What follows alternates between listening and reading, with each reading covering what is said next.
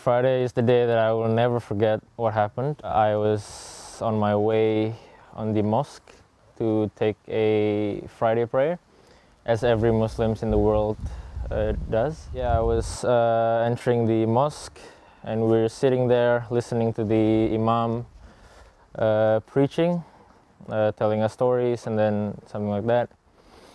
Then, I don't know, just probably 10 or 15 minutes after, I heard a loud explosion noise. I thought it was a electricity malfunctioning or whatever it is, yeah. And then people started looking back, and then once the noise became bigger, and then people would start running and panicking and then spreading everywhere.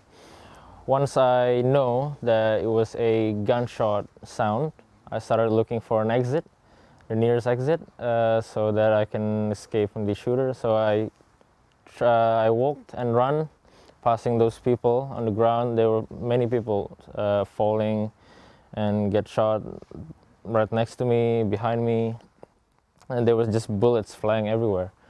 So I just ran as fast as I could, barefooted, of course. And later that night, I couldn't sleep until like 4 a.m. or something. And then I realized it could have been me who killed. It could have been anybody. I could have died and not seeing my family again. Anything could have happened. My Arabian friend got killed that day, so I didn't know initially. I tried to contact him. His phone went through, but he wasn't answering. And he was sitting 5 rows in front of me. He's a good man.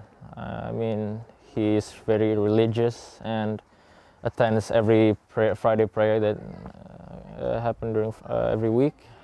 It's just unfair, you know. He didn't deserve it, really. I thought that New Zealand was the safest country in the world, they say. I'd never thought this kind of thing would happen in such a peaceful country.